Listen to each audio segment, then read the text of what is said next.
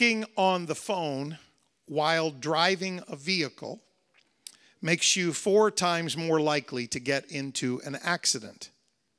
But texting on your phone while driving makes your chance of a crash 23 times more likely. In fact, texting while driving is 6 times more likely to get you in an accident than drunk driving. Assuming the driver doesn't look up in the average time it takes to send the average text, which is about 4.6 seconds, at 55 miles an hour or 90 kilometers an hour, he will drive blindly the length of a football field while he sends that text. And the resulting carnage is truly horrifying. Driver distraction is a factor in 4 million vehicle crashes in North America every year, and it's a factor in 6 out of 10 teenage driver crashes. 78% of all distracted drivers are distracted because they have been texting. Every year, 330,000 car accidents caused by texting lead to severe injuries. 21% of teenagers killed in car accidents were using a cell phone at the time of the accident. 11 teenagers die every day in North America precisely because they were texting and driving. 94% of teenagers understand. They're the digital generation. 94% of them understand the consequences of texting and driving. But 35% of them admit that they do it anyway. Take a look.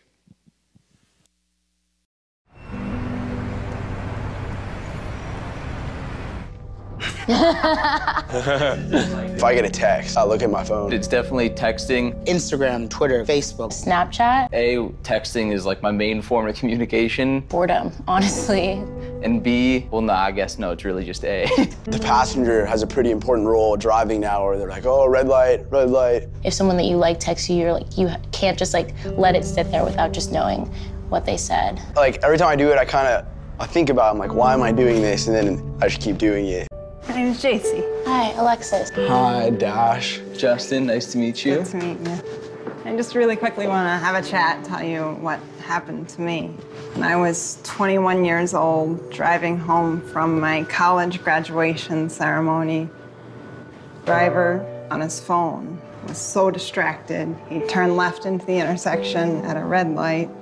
Another car, an 18-wheeler, swerved to miss him and hit my family's car.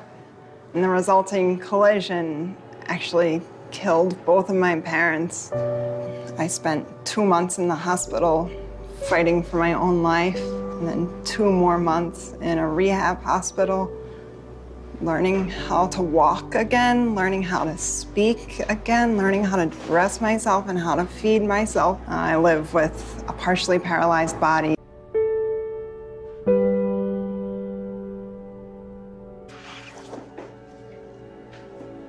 I'm not gonna look at my phone ever again. Honestly, if I have been sitting at a red light, I'll like glance down to see if my mom's texting me, but the people's lives that are impacted from something that is so stupid.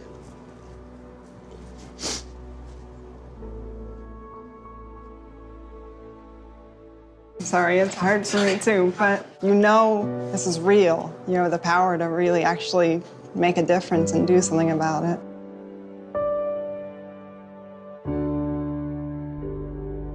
Thank you.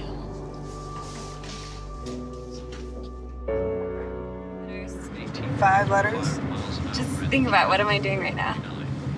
Smile. Smile? Uh-huh. This is so easy.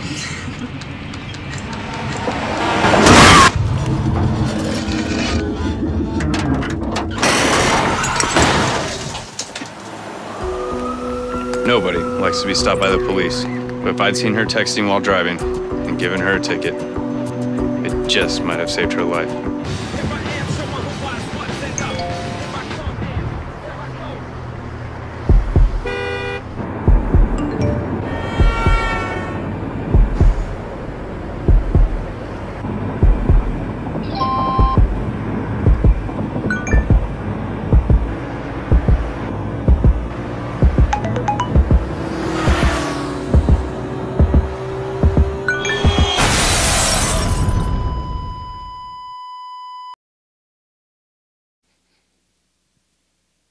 We usually talk about Scripture in church, and we will.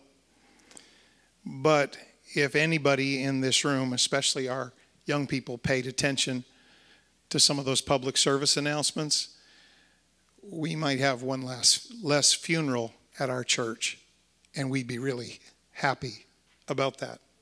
So Pastor thought that was valuable, and I hope you'll heed. I think we all need to heed.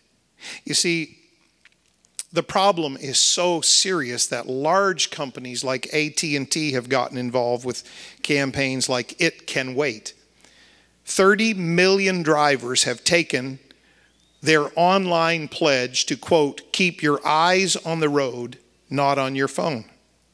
But all the tragic statistics, injuries, and deaths, and all the emotionally motivated pledges and promises and PSA announcements have not brought a stop to this problem of reckless distraction. In fact, all of that has actually made the problem worse. One study by the University of Michigan concluded that anti-texting and driving laws might actually be causing a rise in the most serious texting and driving accidents. Why? How in the world would that happen? Well, it's this reason. Because the harder the police clamp down on texting, the lower the phones go in the car.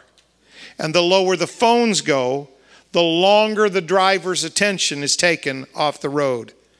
So, the more the law attempts to stop texting and driving, the more concealed our texting becomes, and the more serious our accidents become. Jesus said this about the two greatest commandments in the Bible. Thou shalt love the Lord thy God with all thy heart and with all thy soul and with all thy mind. And Jesus said, that one, love God, that's the first and the greatest commandment. And the second commandment is like unto it, thou shalt love thy neighbor as thyself. And then Jesus gives the punchline on those two commandments. If you can just do those, love God with all your heart and love your neighbor like yourself, all the law and the prophets hang on those two. Jesus summarized discipleship in just two principles. If you want to be a disciple, number one, you got to love God with all your heart. And number two, you've got to love your neighbor as you love yourself. Now, we don't usually neglect those principles because we're bad people. We neglect them because we're bored people. We're distracted. And that brings me to the final subject in the final part of this series, bored into bondage, because that can happen so easily with social media. Speaking of texting and driving, you remember when Jesus was asked to define, hey Jesus, okay, you told us love your neighbor as yourself. What do you mean by neighbor? When Jesus was asked that question, guess what he pointed to? He pointed to a road. And the story he told contained a road. Here it is. In Luke chapter 10, verse 29. A man willing to justify himself, he said to Jesus, well, who is my neighbor? And Jesus answering said, a certain man went down from Jerusalem to Jericho. He fell among thieves. They stripped him of his clothing. They wounded him. They departed, and they left him along the side of the road, half dead. Now here's the point of Jesus' story. The Good Samaritan went beyond what the law required to help that man who was laying helpless on that road. And a disciple goes beyond what God's law requires in order to please the one who has saved him. The reason our laws can't stop texting and driving is the same reason that a bunch of rules can't stop sin in your life. People do minimums when it comes to the law, but people do maximums when it comes to love. If you ever want to be a success as a disciple of Jesus, you got to put this one in your pocket first thing. You don't do minimums. You don't just say, I kept the standards, I kept the rules, I showed up the required amount of time, I prayed the allotted amount of time, I read the allotted chapter. You don't do that when you want to be a disciple. See, people who do minimums, they're living by law, but disciples, they live by love. And so it's not how much do I have to do, It's how much do I get to do? How much can I do for Jesus? In the age of digital media, it is easier than ever before to become distracted by distant issues and people that are distant. They're not even in the car with us. They're not even in the room with us, but we're distracted by them. And those people and those issues and those texts and those posts, they distract us from the immediate people and issues that are all around us. That's exactly what happens with texting and driving. Our phones ping and we ignore the people we should be looking out for in order to respond to people we can't even see. Like the priest and the Levite in that little story Jesus told about the road. We're concerned about the likes of an audience that isn't even present. That's why they didn't stop to help that man. They were concerned of what people would think in their little friendship group if they stopped to help him. And we get concerned about an audience that's not even present while we are negligent of our neighbor that's right in front of us. It doesn't just happen with texting and driving. It happens with texting and family time. It happens with texting and couple time. It happens with texting and social gatherings. It happens with texting and real life conversations. It even happens with texting and church services. We're quick to believe a lie that we can live a divided life, that we can engage with profiles on our phones while we neglect people who are within our reach. Texting and driving is just one of many symptoms of a social media disease. If you were actually going to diagnose the disease, the diagnosis shouldn't be texting and driving. That's just one symptom. The disease is texting and neglecting. Social media creates this viral condition of attention deficit disorder. We don't neglect people because we're bad. We neglect them because we're bored. And when we're bored, our default is to look at our phone. And sometimes the results of that level of neglect are absolutely tragic. Now, ironically, even while we focus so much of our attention on our social media relationships, we tend to create a much higher level of drama and trauma and even outright conflict online.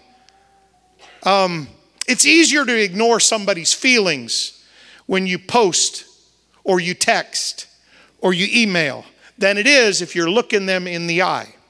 It's easier to complain and criticize. It's easier to bash and belittle, rage and enrage. It's easier to shame and slander, gossip and put down. It's easier to air dirty laundry and take cheap shots when you're hiding behind your little screen.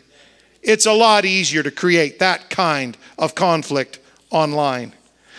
All the surveys tell us we're more likely to express anger toward other people when we're talking screen to screen instead of face to face. And the researchers actually have a name for that. They call it anonymous anger. Social media makes it far too convenient to vent our feelings in public through words that we thumb far too quickly into our phones with no thought of the consequences.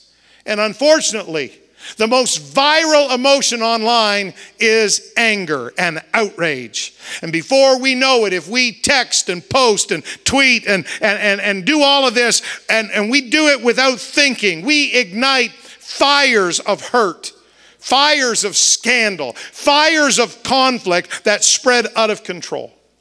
Now, I've read during the study for this series, I've read Proverbs, I've read different books that talk about life principles. And maybe if Solomon and James in the New Testament, maybe if old King Solomon and James the apostle, maybe if they'd lived in our generation, maybe they would have rephrased their metaphors. Maybe instead of talking so much about the tongue, they would have talked a little bit about the thumb.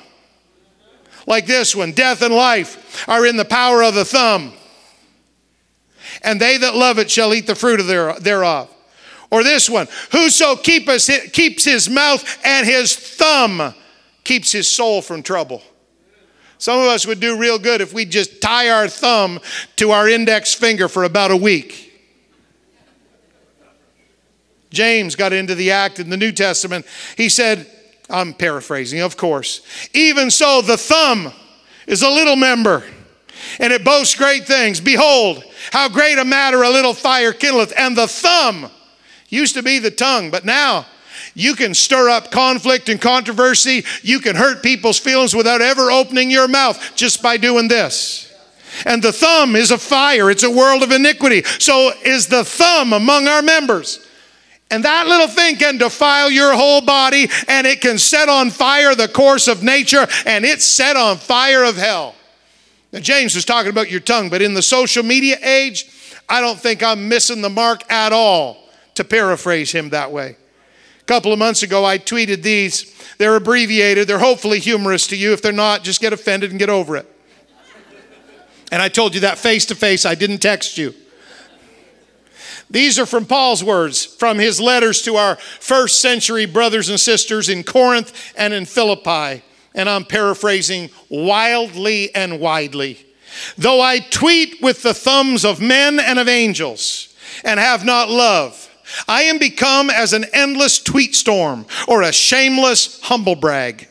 Love suffereth not multiple hashtags, and it is respectful. Love exaggerateth not. Love vaunteth not its selfies. It doth not overshare or self-promote. Finally, brethren, whatsoever tweets are true, whatsoever tweets are honest, whatsoever tweets are just, whatsoever tweets are pure, whatsoever tweets are lovely, whatsoever tweets are of good report, if there be any virtue and if there be any praise, tweet on these things.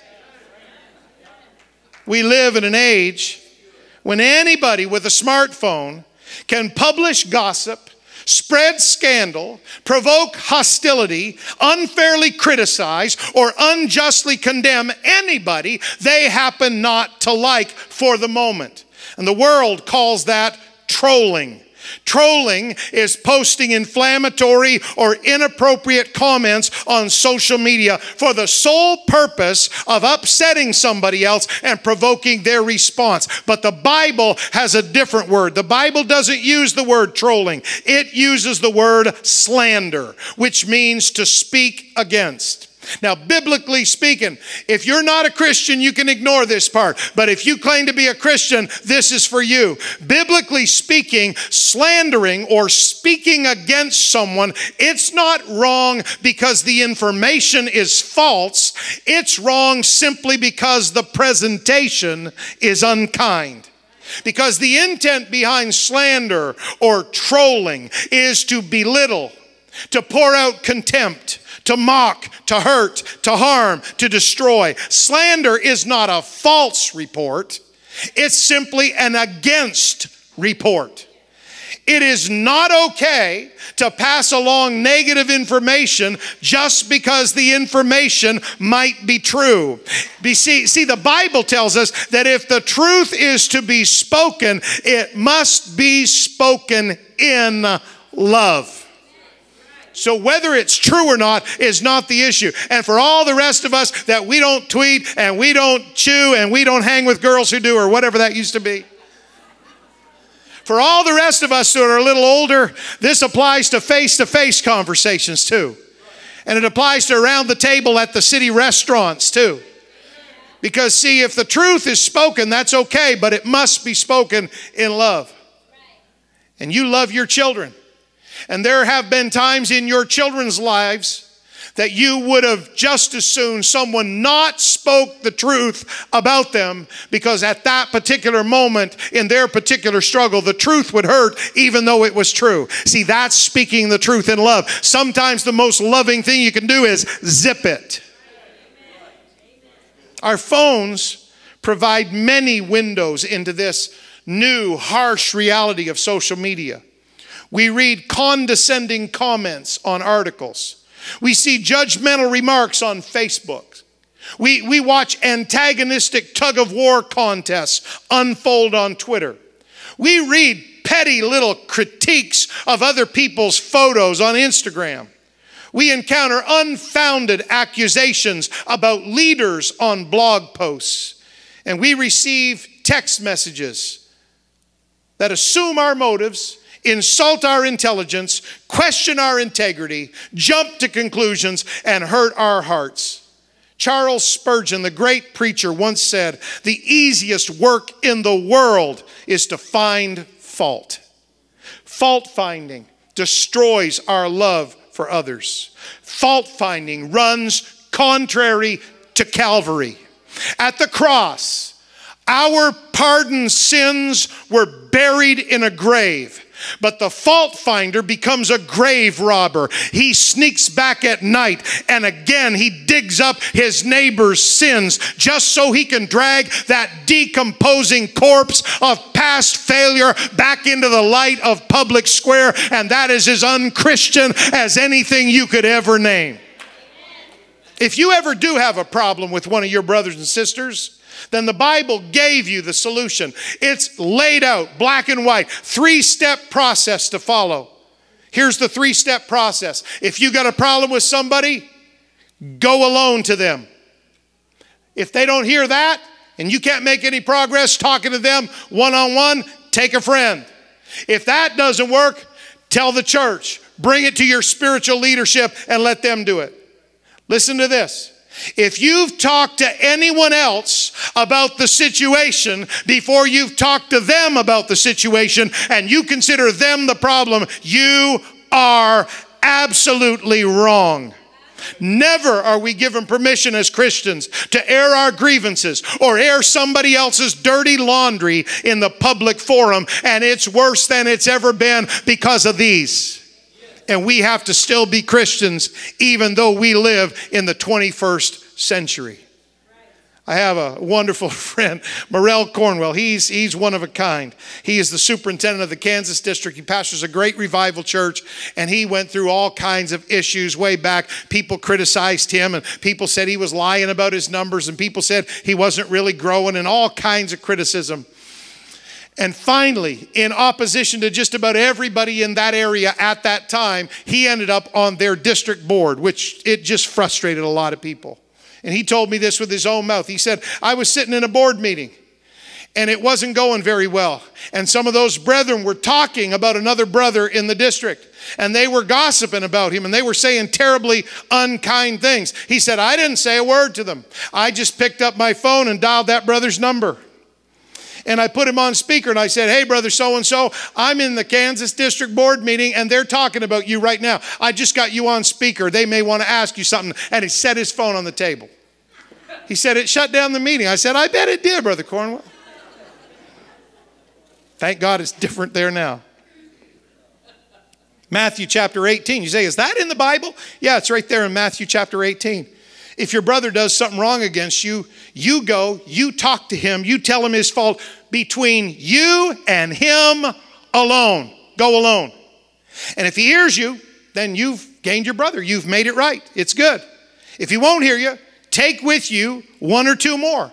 Get somebody who's mature. Get somebody who doesn't have a big mouth. Get somebody who's not known for gathering little groups and telling all the business of everybody. And take somebody like that in the mouth of 2 or 3 witnesses every word may be established. Take them as a witness. And if he neglects to hear you and them, then tell it to the church. Bring it to your spiritual leadership, and we'll take a stab at it. And if he neglects to hear the church, then let him be unto thee as an heathen man and a publican. If he's not going to listen to spiritual authority, then he's not a Christian anyway. So you haven't really lost much. Now see, those are the principles Jesus gave. Go alone, take a friend, tell the church. It's easy. But you know what we usually do? Tell Facebook. Get in a group with a whole bunch of people at a restaurant. And finally, maybe go to that person. That's backwards. Go to them first. It's a social media series, Pastor. Can you stop making us uncomfortable? No. That's Bible.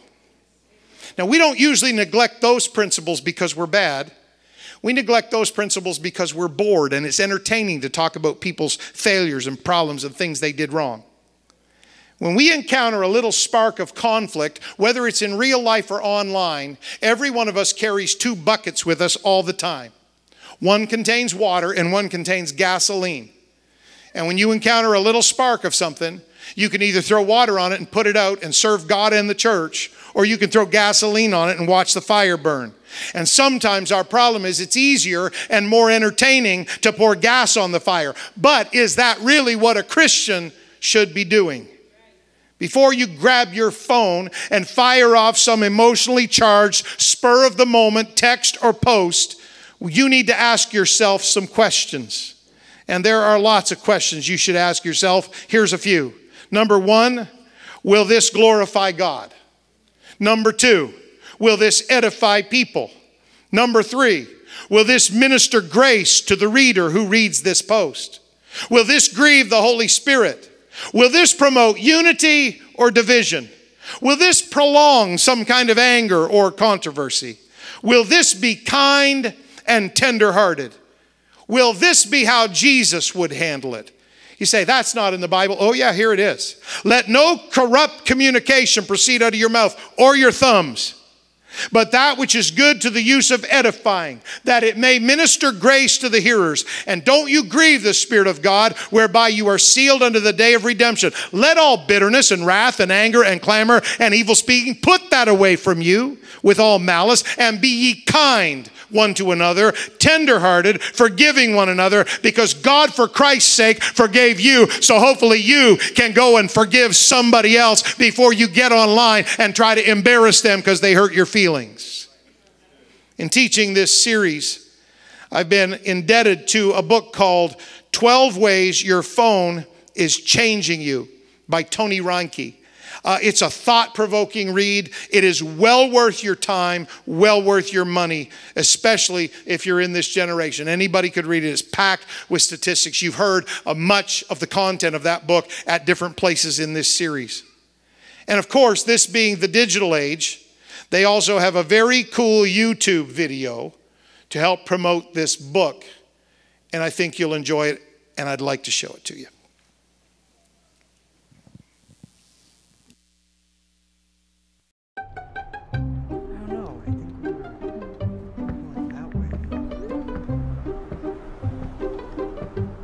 Hey man, do you know how to get to Hoffman Park?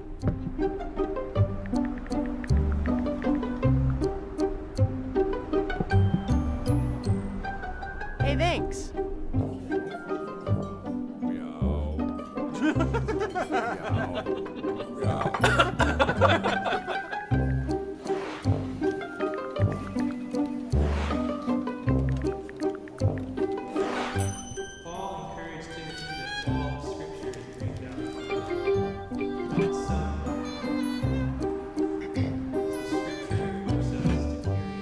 Happy birthday to you.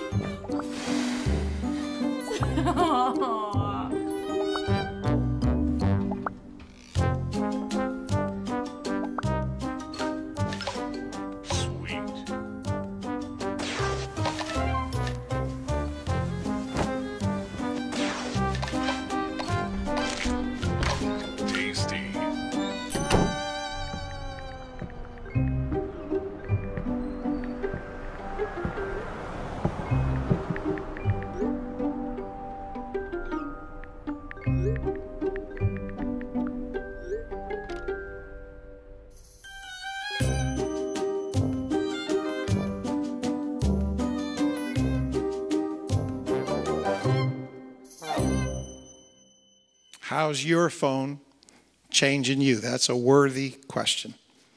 The point of this series is not to bash social media. The point of this series is to say very strongly that unhealthy social media habits cannot help but be reflected in our everyday relationships. Our digital reactions one with another, they're often necessarily brief and quite superficial. And they begin to impact our everyday relationships, all of our relationships. When our relationships are shallow online, our relationships become shallow offline. We become more easily distracted during conversations with others, and we become less patient with others during conflict. Douglas Groothuis professor of philosophy at Denver Seminary, sometimes they're the same, he warns, quote, "The way we interact online becomes the norm for how we interact offline. Facebook and Twitter communications are pretty short, clipped, and rapid, and that is not a good way to have a good conversation with someone. A good conversation involves listening and timing, and that's pretty much taken away with internet communications because you're not even there with the person. So someone could send you a message and you could ignore it, or someone could send you a message and you could get to it 2 hours later. But if you're in real time, in a real place, with real bodies and real voices, that's a very different dynamic. You shouldn't treat another person the way you interact with social media." End of quote. Now, we're quick to believe an absolute lie that we can live a divided life, engaging with profiles on our phones while we neglect people within our reach. Let me say it again very strongly. We don't live a divided life because we're bad. We live a divided life because we're bored. The problem is that that boredom can lead to bondage. Ashley Madison is a Canadian-based subscription service targeting married men and women seeking to initiate anonymous connections with other aspiring adulterers. The site's slogan could not be more simple or more sinful. Their slogan is, "Life is short, have an affair." The site did with sex and relationships what digital technology tries to do with every part of our life. It made them consumable commodities. Ashley Madison turned adultery into a commodity that for a fee, users could access a huge database just by discreetly submitting their email address and becoming members. They could now have access to many other members and coordinate secret adulterous rendezvous.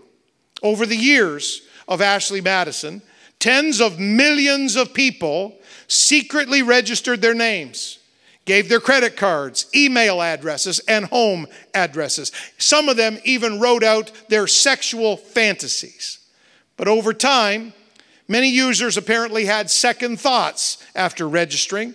They went back into the website and they deleted all of their accounts and their personal information. However, a team of hackers broke into that website in the summer of 2015, and they discovered that absolutely no information had ever been permanently removed from that database. The hackers then stole all the data records and they leaked all the names and email addresses publicly. News of the data breach stirred waves of fear in 2015. Suspicious spouses everywhere took the dreaded step of searching the online databases to see if their beloved's names or email addresses were included. Samantha, an alias for one such 48-year-old wife, she recounts finding her husband's email address among the leaked data while she was at work. Stunned, she grabbed her purse and keys and she drove home immediately. And here's what she says about that afternoon. "My husband was in the kitchen and he was surprised to see me home. He knew that something was wrong. I said, 'Look at the pain and grief on my face. Do you see it?' He said, 'I do. What's going on?' I said, 'I found your name and email address on Ashley Madison.' He said, 'No, you didn't.' I said, 'You know exactly what I'm talking about.' He was going pale. He kept swallowing. I know my husband very well. He was in a panic. Panic, a knot in the throat, a hole in the soul. That was the feeling of millions of people who could not excuse the dark desires of their hearts. They couldn't say it was simply a mistaken click. Their intentions were now exposed to the whole world and to any loved ones who had even a hint of suspicion. In one data leak, 32 million adulterers or aspiring adulterers were outed. That list included military personnel, prominent celebrities, even pastors and ministry leaders. Suicides followed, including one 56-year-old pastor and seminary professor. Now, tragedies like that, folks, are heartbreaking, but they're also very revealing.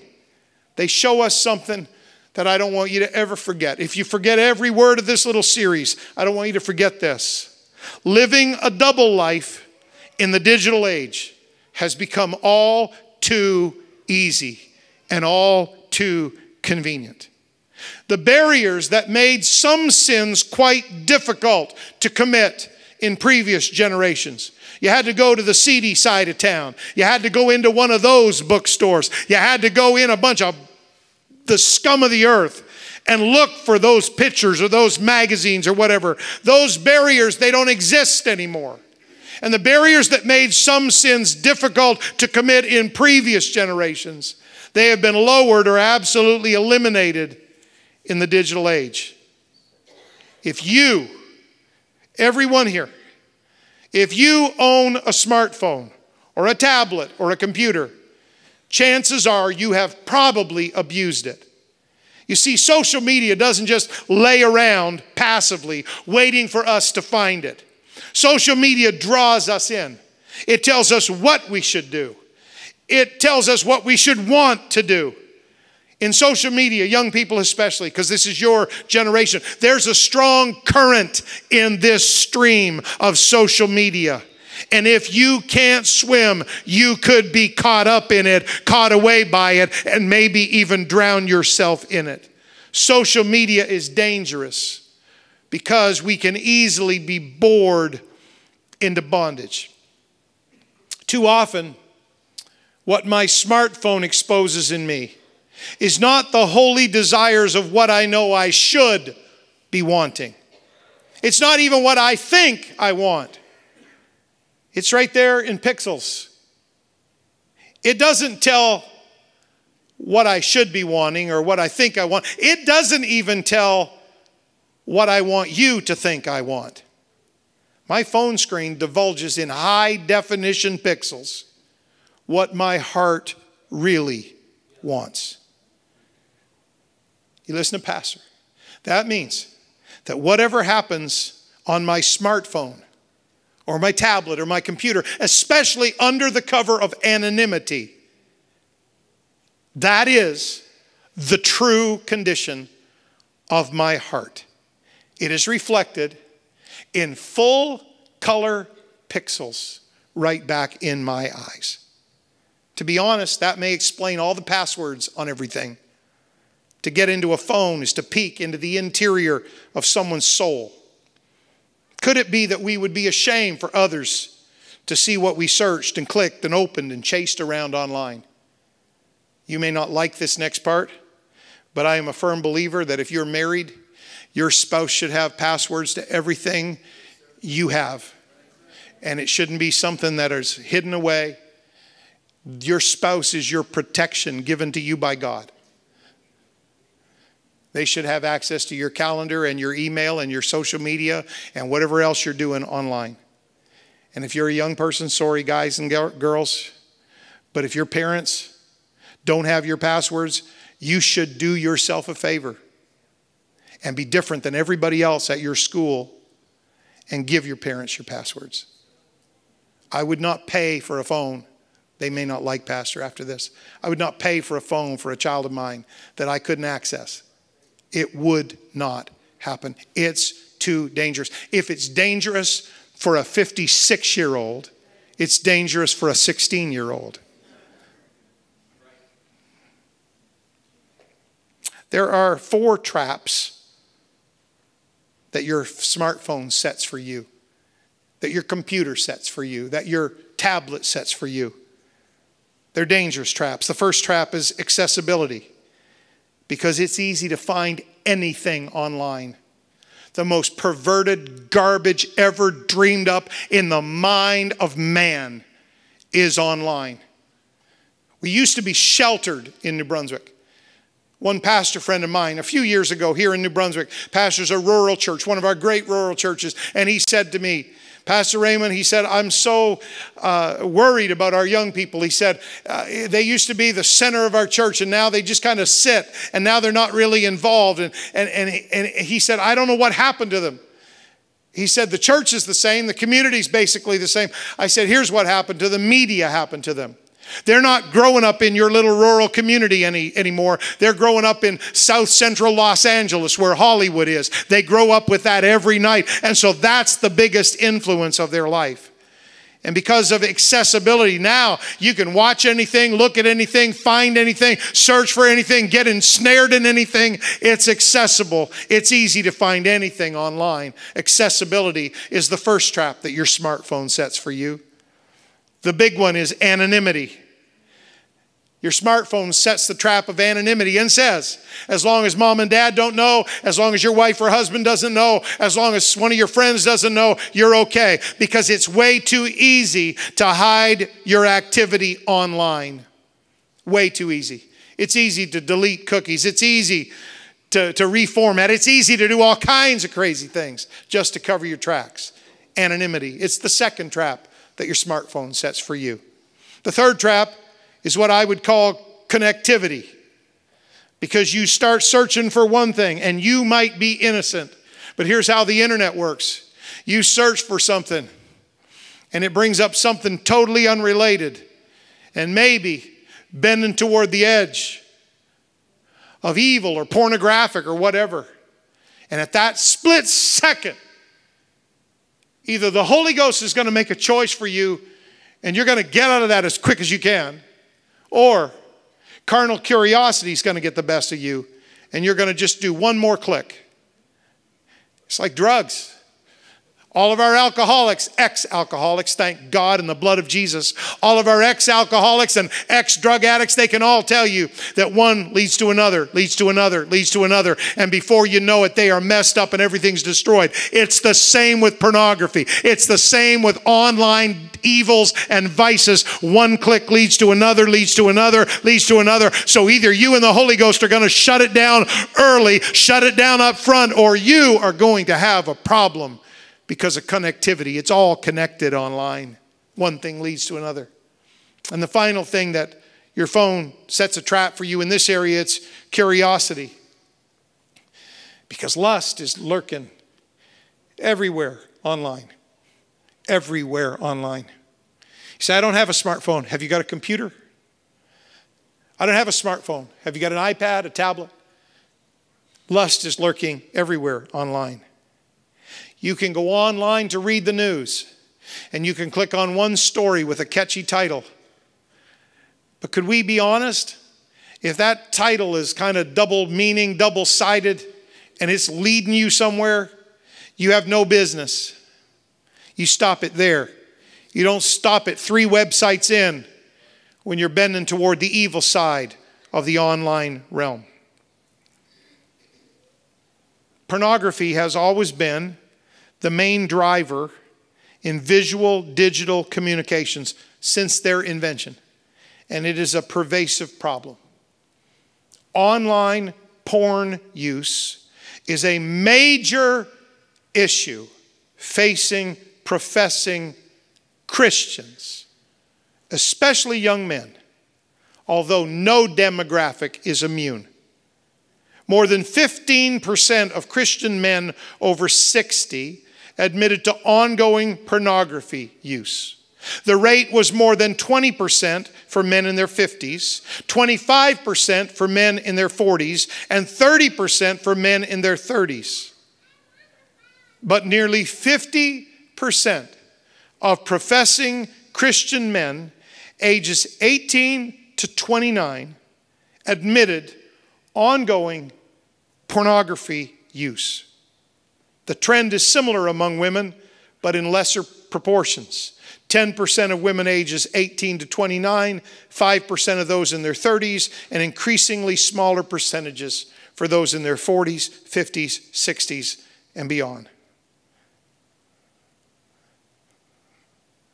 Why would we infringe on these precious young people and haul them out of their activities and their service for a series like this?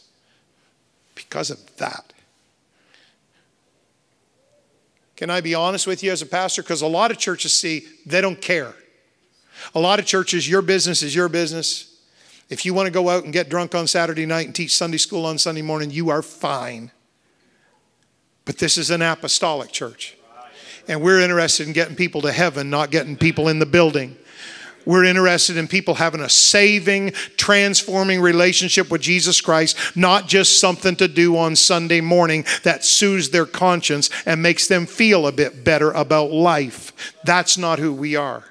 And so, yeah, we would stop up and pastor would make everybody in the building feel stupid and awkward and say that if 50% of professing Christian men ages 18 to 29 admit ongoing pornography use, we're getting slaughtered out there by the internet. And we need to pray or fast or study or get in the altar and cry. We need to do something. If that's you, you need your church and you need God to help you turn that around, because that won't just damage you, that will damn you. The flood of pornography being accessed on smartphones, it's a spiritual epidemic. It's an unprecedented crisis in the history of the church. Porn use is costing a whole generation of young Christians their joy and their peace. It is harming their concentration and their confidence before God. It is destroying their potential to have normal dating and marriage relationships. And it is corroding their precious young souls with the acid of unrestrained lust as they willingly give themselves to this stupid bondage. The cost of pornography on their future will be enormous, but the cost of pornography on their faith could be eternal. For far too many ex-churchgoers, pornography cost them their salvation.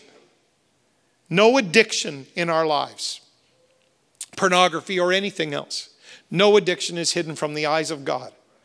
Our Creator is no respecter of Canada's privacy laws. His omnipresence, His omniscience shatters the sinister lie that you've believed that you're anonymous online.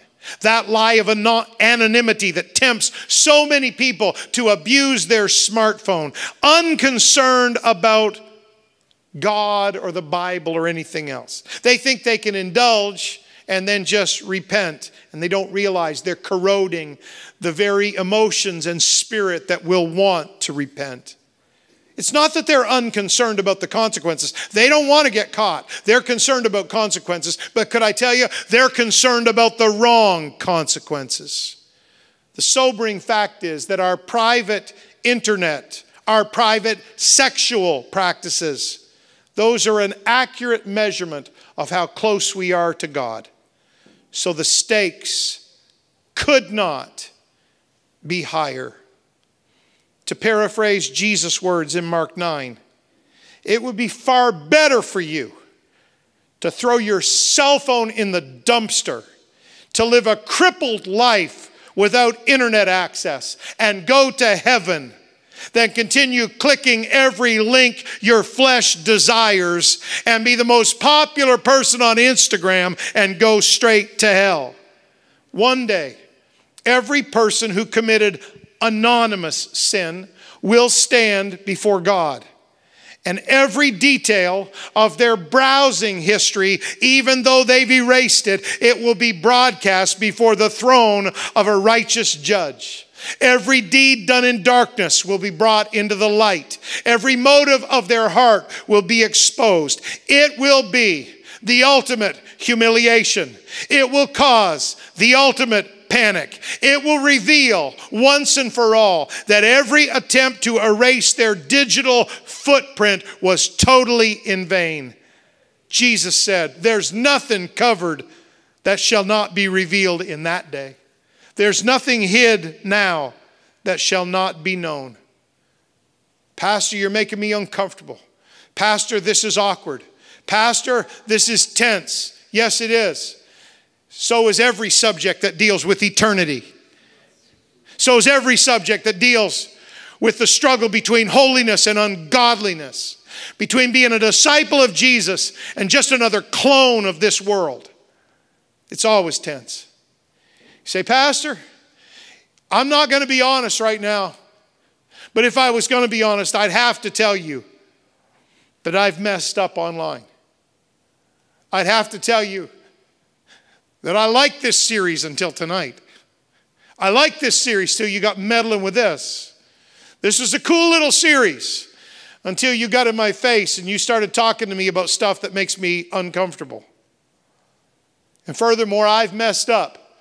So are you telling me that God's going to hit me and kill me and throw me into hell? No, I'm not telling you that at all. Because the blood of Jesus can erase not only your browsing history, it can erase your past. It can erase your sin.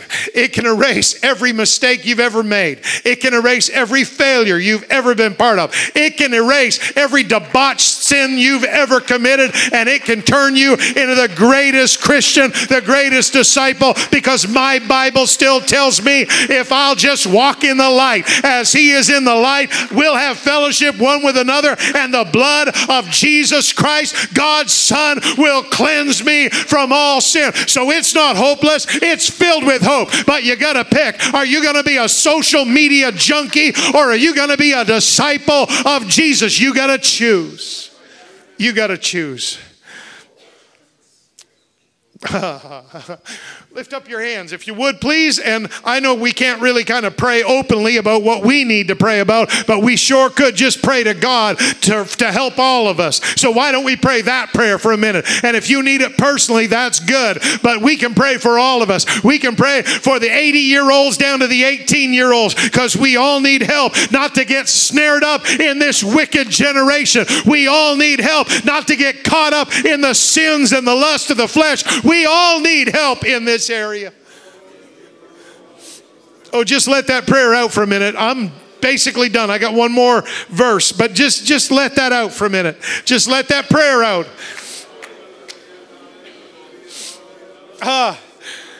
Araboko rey de la boshe sabaha. Ete la boshe sabaha.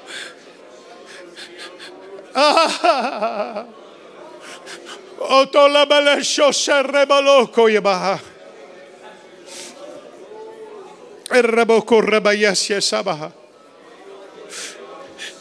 Oh Jesus, sabate redolo she sabate la kuyema.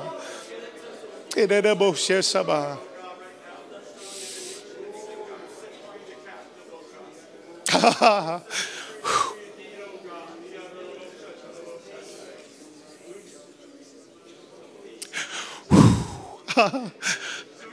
The conviction of the Holy Ghost is in this room right now. We'll finish up in just a minute. I'd like you to lift up your hands if you would, and just reach for God with everything you got. Just reach for God.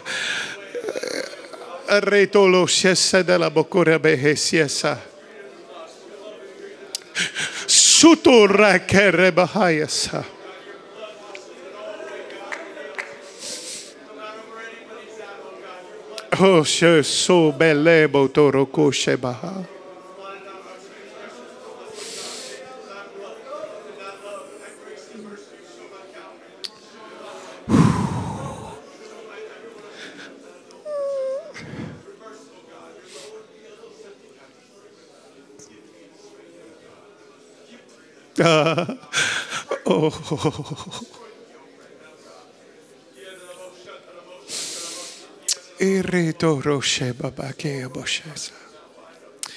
I need to do this for our young folks because I want them to do it most of all, but we all need to do this. Would you just reach over, put your hand on the shoulder of somebody near to you right now, and let's all pray one more time. Just let your prayer out. You don't have to pray specifics. That would be embarrassing for somebody. I'm not talking about that. I'm praying, God help us all. God help our church. God help our young people. God help our couples. God help our families. God help us to be godly and holy and righteous. God help us.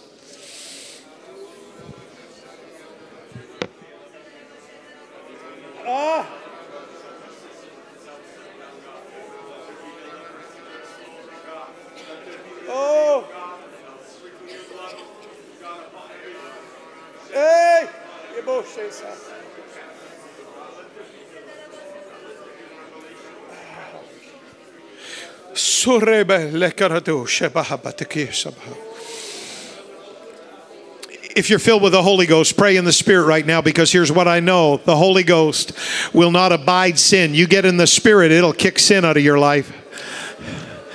The Holy Ghost will help you conquer lust. The Holy Ghost will help you overcome the strategies of hell that are trying to kill you.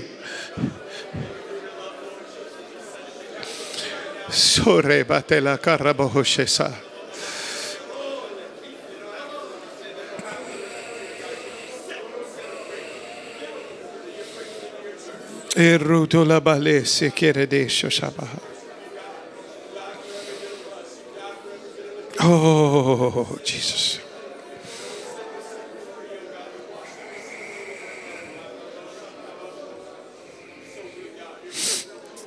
Thank you, Jesus. Thank you, Jesus.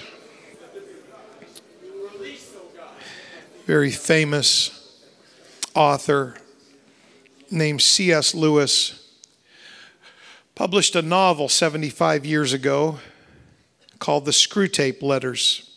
It was well before our digital age. And that little book is very famous. It contains fictional letters written between a senior demon named Screwtape and his nephew Wormwood, and they're discussing in these fictional letters how best to tempt a man that they refer to as the patient. They're trying to get him to go to hell and be lost. In one of those letters, they discuss what C.S. Lewis called the nothing strategy. Let's use the nothing strategy. The nothing strategy was just designed to distract that man. So he wasted his time and his days and his weeks and his life in just routines of nothingness. They weren't necessarily bad. They weren't necessarily sin. But at the end of the day or the week or the month or the year or life, it just added up to nothing. The nothing strategy. He would always be busy. He'd always be distracted. But he'd also be diabolically lured away from what is truly essential and what is truly eternal. In our age of social media, Satan is out full force with his nothing strategy. Apple, who invented the iPhone, they finally released in this last software update something that helps you kind of govern your time on the phone, because even they are realizing it's a problem. Even they are realizing the detrimental effect of their technology on society. And so they're trying to kind of balance that. And so you can measure how much time you spend on social media. You don't need that software to do it. You just think about your day. How much time do you spend on social media compared to how much time you spend in the Word? How much time do you spend scrolling mindlessly, endlessly through everybody else's life on Facebook? And your life's fallen apart because you haven't prayed to God today. It's serious. You'd never recognize it for what it is, because the devil doesn't come at you full throttle, face on, head on. He comes at you with the nothing strategy. It's not so bad. I'm not doing anything bad. But if it takes that time that you need to be a disciple of Jesus, you're hurting yourself. And at the end of the week or the month or the year or the decade or your life, you look back and say, I didn't do anything so wrong, but I didn't get done what I wanted to do. I didn't get done what was best to do. I didn't get done what God called me to do. And the reason I have these precious young people in here, and I thank you so much, these guys and these gals have been so attentive every single time. The reason I have you in here is because you can do a whole lot more at your age and stage of life than many of the rest of us can, to turn it around now and to make your life count and to do the most important things. And I thank God for that. It can be different. It must be different. I close this series with a scripture that I first noticed about a decade ago, give or take. I've never preached it, never used it. I've always kind of liked it. And I've always thought of it in the context of computers and phones and social media, even though it was about a different technology in a different era. See, you can use your phone not to ensnare yourself in pornography. You can use your phone to expand God's kingdom. You can actually use social media to preach the gospel. Some young people, some seniors are doing exactly that. Do you realize there are people who can't even kind of get out of their house, that on social media they're setting other people on fire for God because they're doing Bible studies online? Do you realize the precious little lady that got the Holy Ghost and got baptized here a week ago, that was somebody that's not even living in our country that said you need to go to an apostolic church, and helped her find CCC, and she came here, and her first service in the building, she was baptized in Jesus' name and received the baptism of the Holy Ghost. That's using social media for something good. And I love this little verse. Blessed be the Lord my strength. He teaches my hands to war and my fingers to fight. If I'm going to use this, I'm going to use this like I use everything else in my life. I'm going to use it to win battles for heaven, and I'm going to use it to spread the gospel, and I'm going to use it for the good of the kingdom of God. It can be different, and it must be different, and we cannot afford to be a people who bore ourselves into bondage. Would you stand with me right now? Thank you for praying a moment ago. We're going to pray again, and we're going to gather at the front before we go. I've got probably the most important little handout we're going to give you in this series. This one asks a series of penetrating questions and kind of joins them up with Scripture, and I hope you'll grab one, and I hope you'll read it and consider it. But right now, I'd like everybody in the building that would help Pastor, if you'd lift up your hands and let your voice just keep on going beyond those hands. And I'd ask you to pray to God. God, social media is no different than my bank account. Social media is no different than my talents. Social media is no different than my possessions. I'm a disciple. I'm a steward. I'm to use it all for the kingdom. I'm to use it all for good. I'm to use it all for God. And so God's social media isn't any different. It's not irredeemable. I can walk into the den of the devil and I can turn it around and use social media for the good of the kingdom. So God, give me the wisdom. God, protect me while I'm in that area and that arena of life. But God, let me be a person that impacts my world, however small or however big it is. Let me be that person that impacts my world for the kingdom of heaven. Let me be that person. I thank you, Jesus. I thank you, Jesus. I thank you, Jesus. I thank you, Jesus.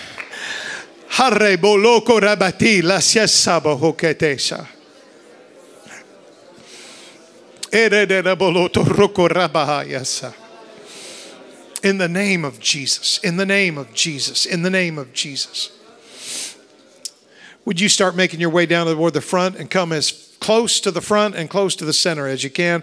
We're just going to pray one more time. We're going to get you out of here. Thank you for being part of this series, and thank you for being faithful to Bible study tonight. I'm so grateful for everybody. Just come in close, come into the middle, come to the front. Let's make room for everybody to get to the aisles.